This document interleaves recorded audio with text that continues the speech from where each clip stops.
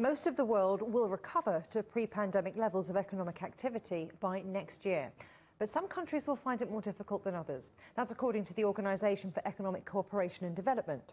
The Paris-based organisation has raised its forecast for the year to nearly 6%.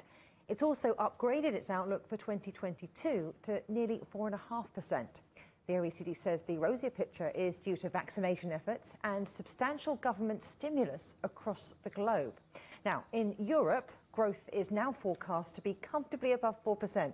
But again, the OECD warns the recovery will be uneven and living standards in many developed economies will take longer to recover. The chief economist at the OECD says the forecasts are the highest in nearly 50 years. The prospects for the global economy have improved considerably in recent months, and the outlook is brightening. So we have revised up our growth projections for 2021 to the highest growth rate since 1973. And that's thanks to progress in vaccination, economies coping better with restrictions, massive fiscal and monetary support. The OECD's Laurence Boone there. Well, let's talk to Brendan Brown. He's an economist and founding partner at Macro Hedge Advisors. Good to see you, Brendan. Now, look, the OECD is forecasting what they call an uneven recovery. So who or where stands out for you and who's falling short? Well, what stands out is that the US and South Korea are already back to their pre-pandemic levels of output. Germany and Japan, by the end of this year, will be at their pre-pandemic levels of output per head. When you look at the rest of Europe, Britain, France, Italy, it's well into 2022. And some developing countries like Brazil, Argentina, South Africa are going to be into 2023 and beyond. It's very important to remember. It's very important to remember here that this is just getting back to pre-pandemic levels. There's also been a huge cumulative loss of income during that time.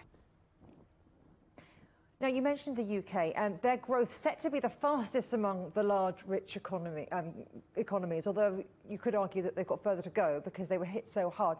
So let's talk about risk and potential longer-term damage, considering the UK also bears those scars of Brexit.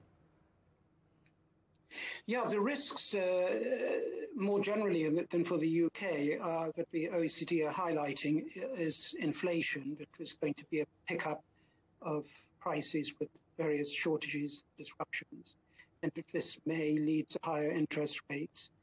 So that's one risk. Another risk is clearly on the pandemic itself and whether it recedes smoothly or not. I would say a big risk they miss out altogether is that asset inflation, which has been fueled during all this central bank radical action, could, for various reasons, short-circuit.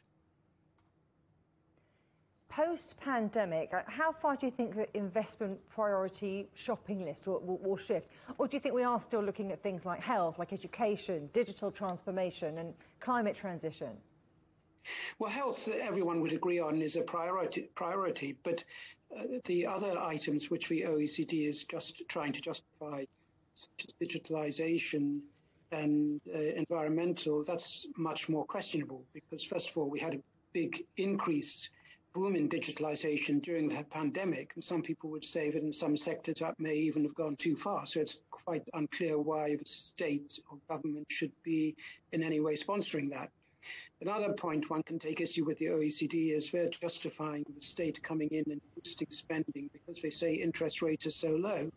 But interest rates are only so low because central banks everywhere are effectively keeping interest rates very low as a way of taxing their citizens to pay for the vast debt they ran up during the pandemic. So it's a sort of circular argument.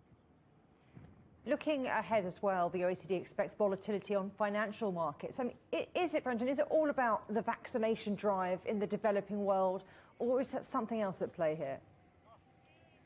Well, clearly any setback in vaccinations would upset markets, but we're also looking at very high valuations in a wide range of equity and real estate markets, very high leverage in the corporate sector, and of course for some weak sovereigns have huge debts too. So there's a whole range of accidents that could occur here.